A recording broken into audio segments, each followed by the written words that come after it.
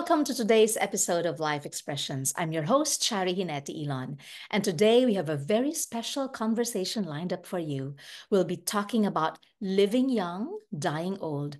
Our guest is someone who embodies this philosophy through his vibrant life, dynamic career, and relentless pursuit of passion and purpose well into his later years.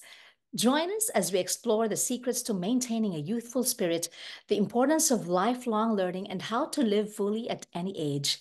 And so, before I continue, I would like to invite you, if you're not yet subscribed, please hit that subscribe button of Life Expressions. My guest is no less than John A. Brink. John was born in 1940 in Nazi-occupied Holland and endured the harsh conditions of World War II. Liberated by Canadian soldiers in 1945, John dreamed of moving to Canada. After serving in the Dutch Air Force, he emigrated to Prince George in 1965 with just $25.45 and the goal of building a lumber mill. 10 years later, he founded Brink Forest Products, now North America's leading manufacturer of value-added wood products. At 83, John Brink is the president and CEO of the Brink Group of Companies and other businesses. 10 plus other businesses. He hosts the On the Brink podcast, which has more than 1.5 million subscribers in his multiple platforms, has authored 4 books, and advocates for ADHD awareness. In recognition of his achievements, he received an honorary doctorate of laws from the University of Northern British Columbia, the Order of British Columbia, and the Lumberman of the Year Award. John donated $1 million to the College of New Caledonia to support the Trades and Technology Center. Today, John is proud to have his name showcased on the John A. Brink Trades and Technology Center at the College of Northern British Columbia. In his spare time, he enjoys dressage or dressage, bodybuilding, philanthropy, writing, public speaking, and spending time with his family. Wow. It is my honor and pleasure to have on the podcast no less than the John A. Brink. Welcome to Life Expressions, John. Hey, Charie. Thank you for that introduction. I really appreciate that. Thank you very much. It is my honor and pleasure. And thank you so much for sending me this book, Living Young, Dying Old. This is your 4th book already. Congratulations. Yeah, the 4th, and I'm working on my 5th and 6th book, actually. The 5th one should come out next July or August 2025, and the other one about the forest industry, actually, somewhere in April of 2025. Oh, that's amazing. You are unstoppable. John, what inspired you to write Living Young and Dying Old?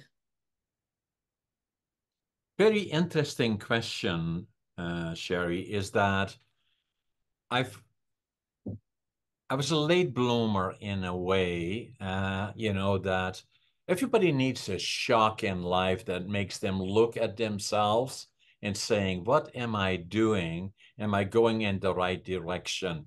And I was one of those individuals that at every year end we say, I'm going to do this, I'm going to do that, and the other thing, and I'm going to buy a membership to the gym. And then within 2 weeks, we find 100 reasons why we are just too busy to go to the gym. And then I had a shock that nearly killed me. I had a case of diverticulitis, which means, in my particular case, a breach in my colon that spilled all the toxins through my body.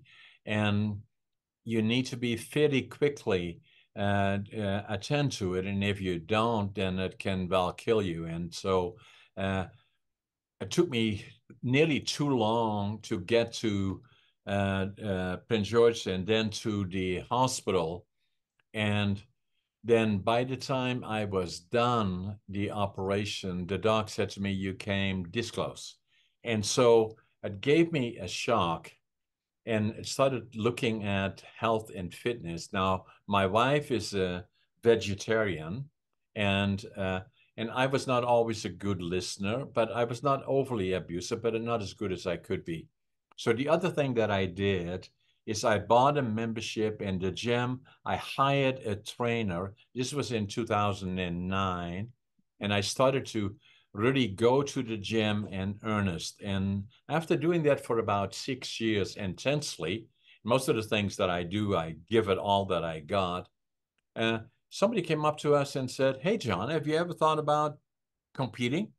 Yeah. And I said, "Me? Really?" And so then I thought, yeah, that maybe is a goal that I need and take things serious. And so then in 2017, 2018, I competed bodybuilding, and already then in my late 60s, started looking at competing in Northern British Columbia, came in second and third in bodybuilding and physique. That qualified me for the provincials, came in third and second, and that qualified me for the nationals and the Arnolds. And then COVID came. And so, so then that slowed me down a bit. I still went to the gym, but not quite as frequently as I used to. And then now again, I'm training again for the Arnolds. And the picture that you refer to is this one Yeah. here. That's me. And again, I'm training to go to the Arnolds in 2025. And, so the other thing that I did as a result of the operation and being so close to not making it is I started listening to my wife better in terms of diet. And I Yeah. became what I call 80/20, a vegan. And so, and that's what I kind of have followed. And probably I'm more like a 90/10 now, I would say. So my diet is substantially plant-based.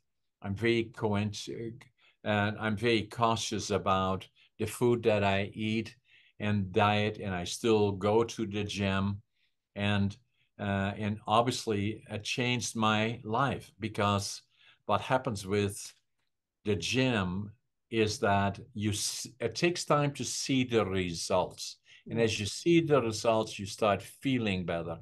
And combine that with a good and healthy diet, then even at, in my case, 83 and starting late, really, so in 2008, I was about 68 years old, and it changed everything that I do. And you saw the picture of Yeah. me in the book between my diet. So I'm very fit. I'm very healthy. I love going to the gym, and I plan to live until I'm 120. Wow. And you're sharing the things that you're doing, living young and maximizing the time that you have. How many are 83-year-olds joining the Arnolds? I bet it's just you. Not many. By the time I'm doing the Arnolds, I'm in my 85th year. Wow. So, but that's not going to slow me down, and but I love it. But hence, the inspiration is that I'm simply saying, especially with all the controversy politically and otherwise about age, and saying if you're 80, you're too old, and this you're too old, and all the other things. Age is just a number. It's quality of life that counts, really. And in my case, is that I love what I'm doing, and even now, still, I'm very busy working. Uh, you know, uh, I go usually I get up at 5:30 in the morning. I always make my bed, and I always think I'm late. And so with all the different companies that I have, and I'm not here to brag about my companies, but I'm very active in podcasting, going to the gym, writing books, or being an author. Public speaking to me is stuff that I like to do, and I enjoy life. And so the quality is, to me, is that when I came to Canada, as you already said during the introduction, is when I came off the bus, I had the dream Yeah. of going to Canada, the land of my heroes that liberated us in 1945. And then addition to that is my grandfather was a master carpenter. My dad works in the lumber industry. My dream was to build my own lumber mill. Yeah. And then the other challenge that I had is academically, I was not a success story. I failed grade 3 and I failed grade 7 3 times. So they said, what are we going to do with this guy? And some people said to my parents, well, send him to the mentally challenged school. They said, no, we're not going to do that. We'll teach him a trade.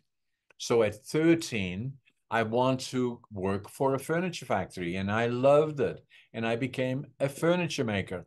But I still had the dream of going to the land of my heroes, Canada. and then build myself a lumber mill in Western Canada, in particular British Columbia. And so when I came off the bus in Prince George, after somebody in Vancouver at the immigration department, I could not speak English, didn't know a soul, didn't know anybody, didn't have a job. But fortunately, there was a German fellow working there. I could speak some German. And when I told him what I wanted to do, he said, go to Prince George. That's where they're building lumber mills, and it's a boom town. And so I did that, 12, 13 hours in the bus.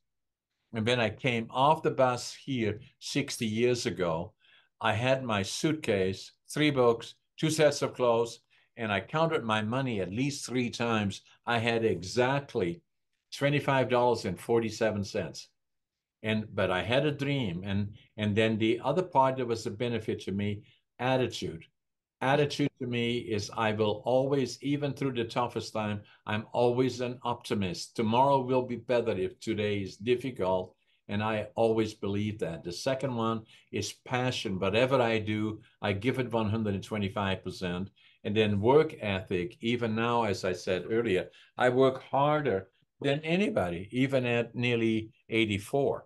And so that's what I do. And obviously, soon after I came here, within starting as a cleaner man, then a lumber pilot, fairly quickly, I became a superintendent of a mill. And as you already indicated in the introduction, I then started my own lumber companies and then a number of other companies. And then I'm writing books and do all these other stuff. And then at 83, people say to me, how do you do all this Yeah. stuff?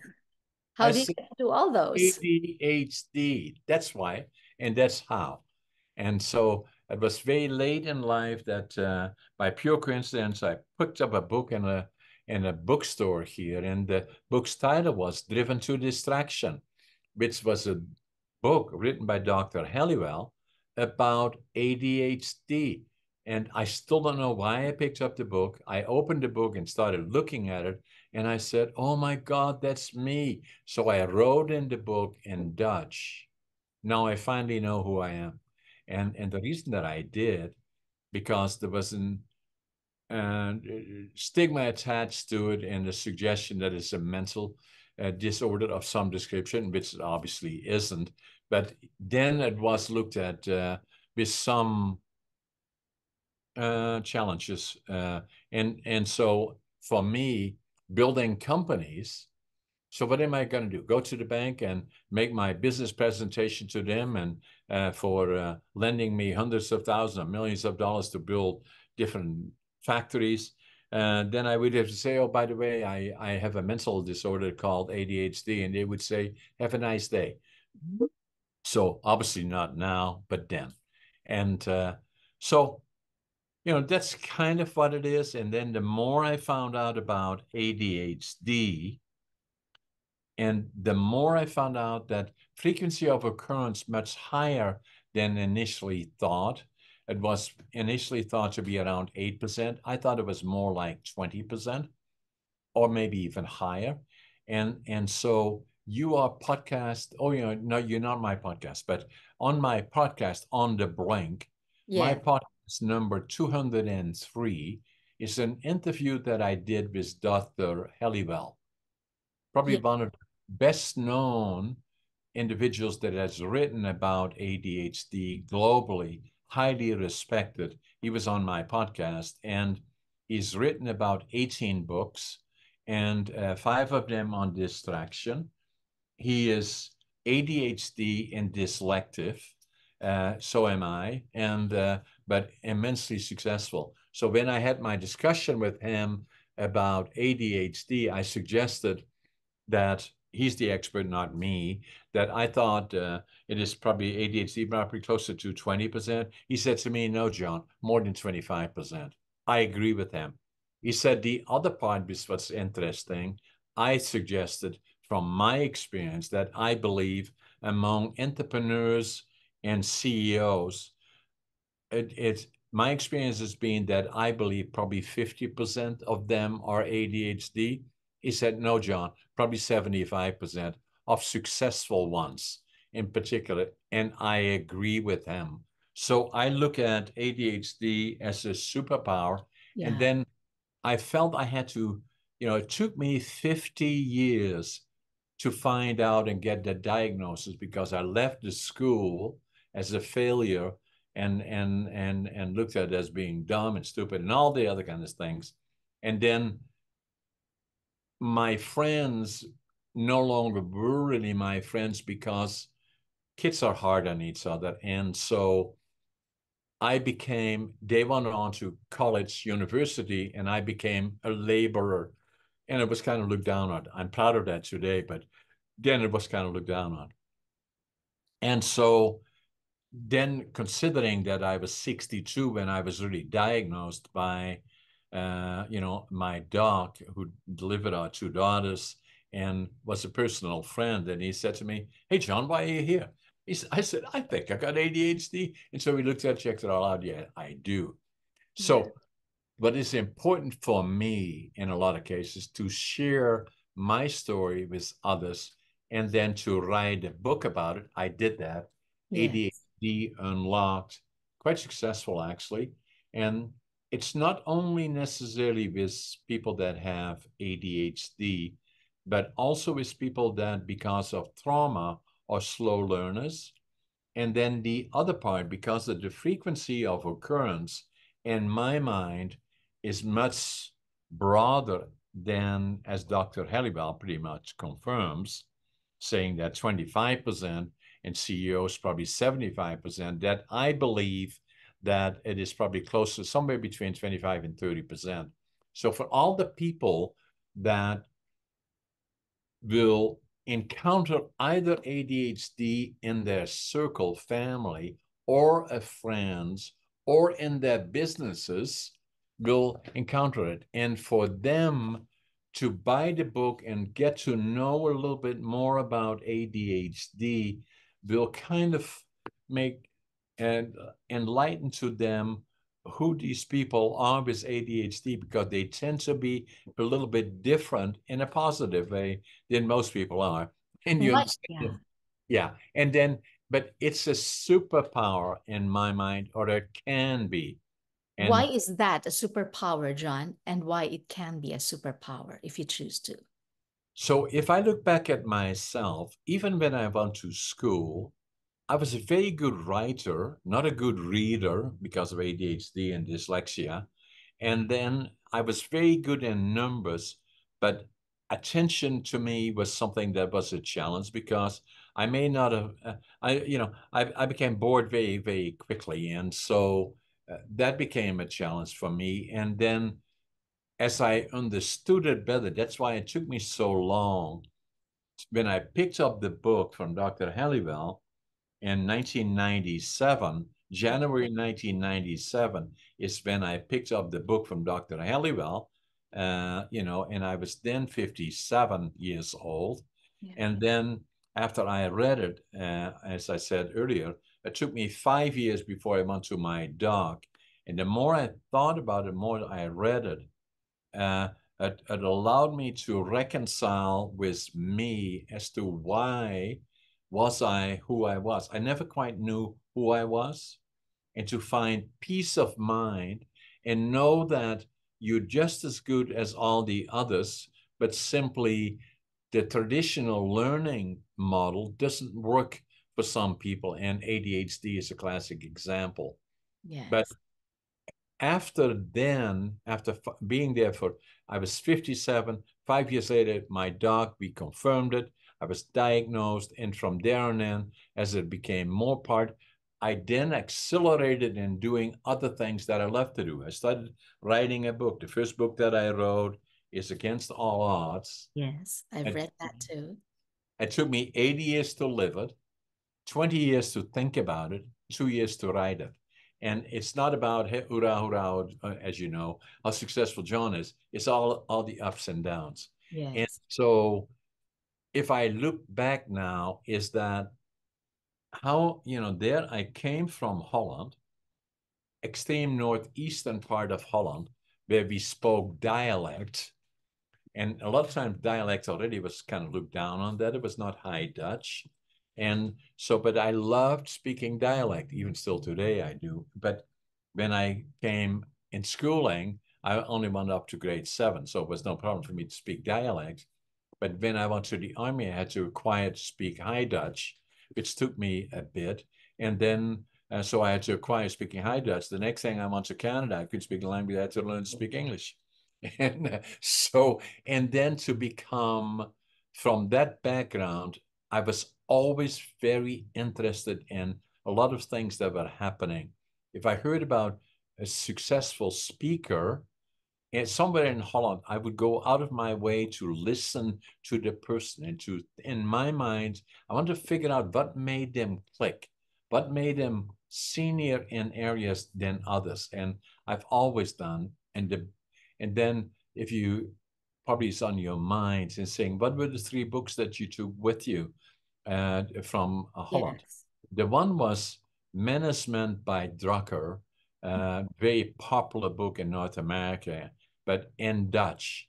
I took that with me and already read that several times. It's always been part of my, still have it. And then the other one was also in Dutch, Logical Thinking, very important to me and all the things that I do even still today. And then the other part is about Canada.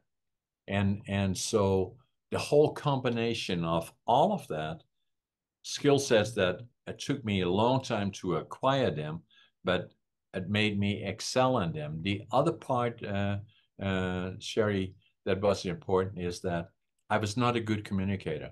I was very self-confident in terms of interacting with people outside of my little circle around my companies. How did you become the great communicator that you are today?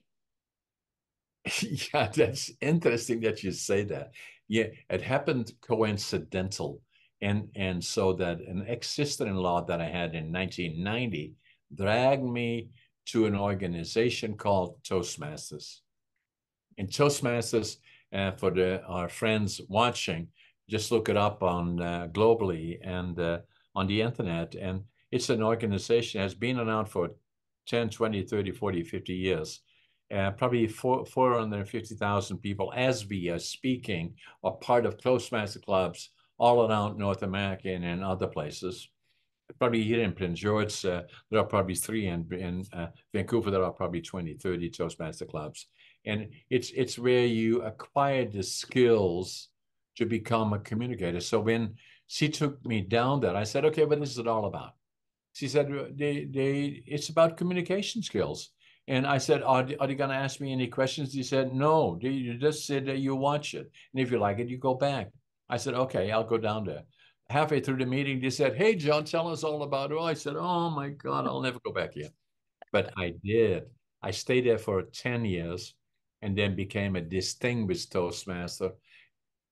Enough, probably 10 million people that became Toastmasters in different levels all around the world. Less than 1% of them goes to the level of distinguished Toastmasters. So True. for me, that part changed my life. And Yeah. so I'm a late bloomer. So it gave me confidence, which is so critically important. It allowed me to express myself in writing, which I love to do. And then the other part, becoming an in-demand keynote speaker. But more so now is that with keynote speaking, if I go to certain venues, it usually takes me 2 days to get there. And so I still do that selectively, but I became very active in podcasting. And so if you and me are sitting here, we have podcasts all around the world globally, and it is still very much in its infancy, in my opinion. And as we are having a discussion, you will post it on your websites that you use, and I will post it on mine when you make it available to me. We then already know that tens of thousands of people will watch us in this conversation. That is true. Yeah. John, you have mentioned it's great that you have mentioned Toastmasters.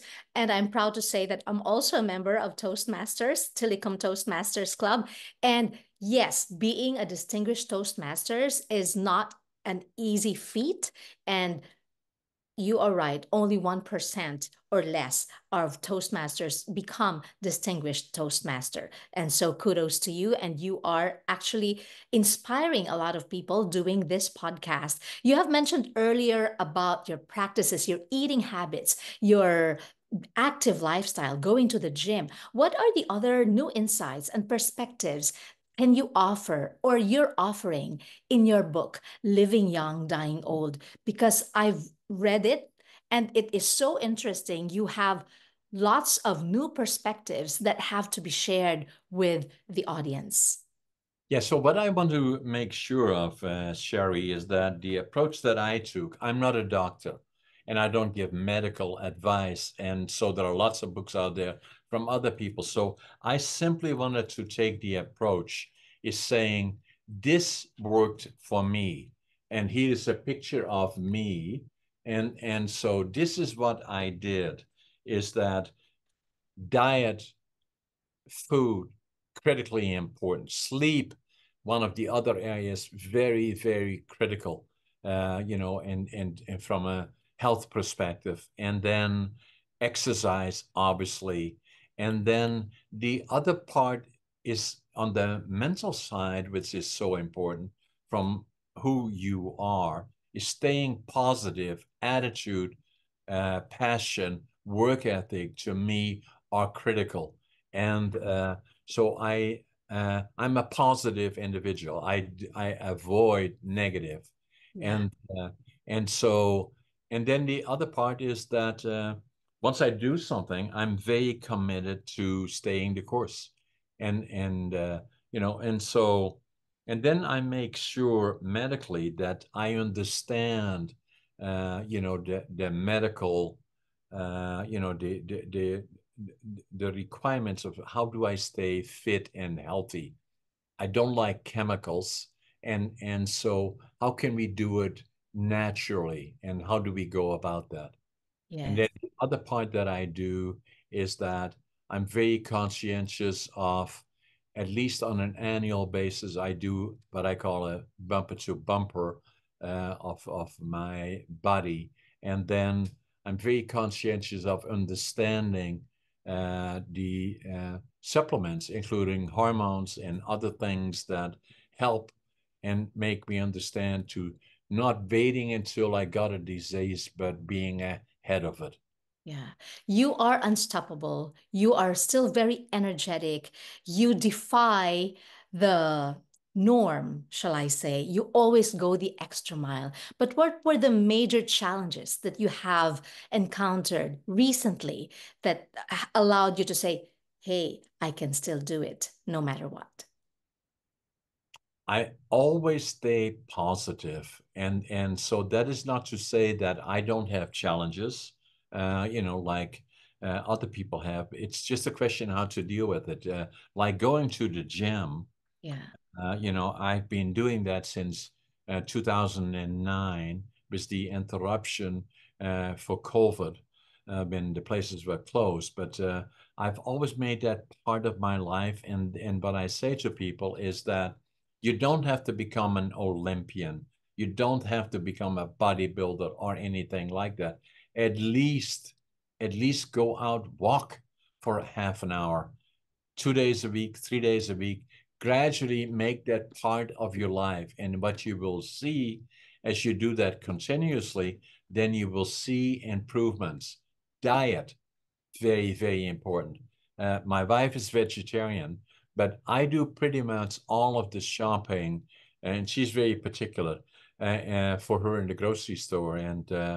And so if I go into a grocery store, I stay on the outside in the grocery store, and I'm very conscientious of organic plant food in particular, that I know what is in it, what is on it. Yeah.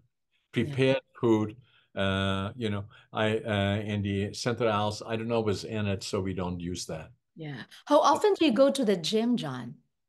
How often I go to the gym? If right now I go 3 times a week, Wow.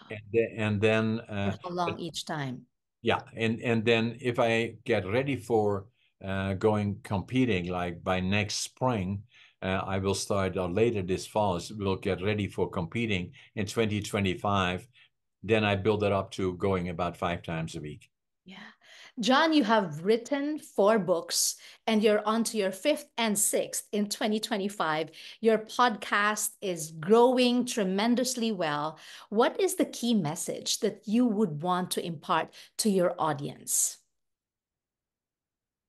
Attitude, passion, work ethic, and never give up. And then, but I do a lot of times, Charie, as you know, I travel around a lot, and in business, we do a lot of business in the United States, and but even here, I travel a lot around in airplanes. And when I sit by I usually, when I'm in a commercial, I'm also a pilot, but if I sit in a commercial plane, a lot of times, I sit by the window and I look outside and I say, it's paradise. It is paradise. We're the luckiest people in the world. And I'm not sure always that we fully appreciate that. But I grew up in a dictatorship, with Adolf Hitler, control over our country that affected our lives and changed my mom and dad's lives. And a lot of people think that you have war, and after war is over, everything goes back to normal. It simply doesn't. And so what I say, first and foremost, appreciate where we are. And Yes, and you can relate to that from the Philippines, true. the beautiful, beautiful country, but things are difficult and challenging there as well. And if we are here, so we are very, very fortunate being here. The True. other part that I would say to people is that giving back to the community always has been important to me. Even at a time that I didn't have much money, I would always try to be involved in the community. I believe that's very important and it's part of my background. And then every day, not based on religion, but every day I appreciate how fortunate I am and my family is of being here in North America and in particular in Canada. Yeah. I think what sets you really apart, John, is your positivity, your passion, your work ethic, and your being a philanthropy. And we appreciate you doing what you do. I appreciate that, Shari. Yes. Finally, John, what is your message to your fans like me who are aspiring to live young, die old, and continue to be a positive impact in the community? Well, you're doing a lot of that already because I have always been inspired by you, and I know you from your relationship with my dear friend Peter Lake, and also an amazing writer. And I should quickly mention your books. You're also an author, Yeah. and you wrote a couple of books. The one was Mornings with Peter. Yeah. This Wow. Thank of you. it. And then the other one that Wisdom Bites, another one that is just finished, I believe, not long. Awesome. Yeah. Thank you. So and then our mutual friend Peter, I think he wrote something like 27 books or 28. Yes. Also an amazing individual. So probably it's a mindset for me, that every day is a good day. It doesn't mean some days that I say, I'm not as excited as I may have been yesterday, but that's for me seldom. And then, but then happens if you have a positive mindset, then things will happen. And a lot of people say to me that, oh my God, that John Brink, he has a lot of business. He must be this, that, and he's so lucky and blah, blah. So but I say, is the harder you work, the luckier you get. So that's how it works. And then always, it's not money that drives me, but it's the satisfaction of being able to share things, with the community. That's why I wrote Against All Odds. That's why I wrote ADHD. That's why I wrote this one. And then the other one that I wrote is an interesting book in a way, is that, but I found a lot of times with young people in particular, I heard this on the US News actually the other day, forgetting which channel, and they said that 75% of the people that work, I believe it's the same in Canada, didn't like their jobs. Hmm. And 70% of the 75% are looking at an other job. So a lot of times when I do presentations for young people, I ask them a lot of times, so you're going to high school, college, or university, and say, where do you go from here? And say, well, I don't know.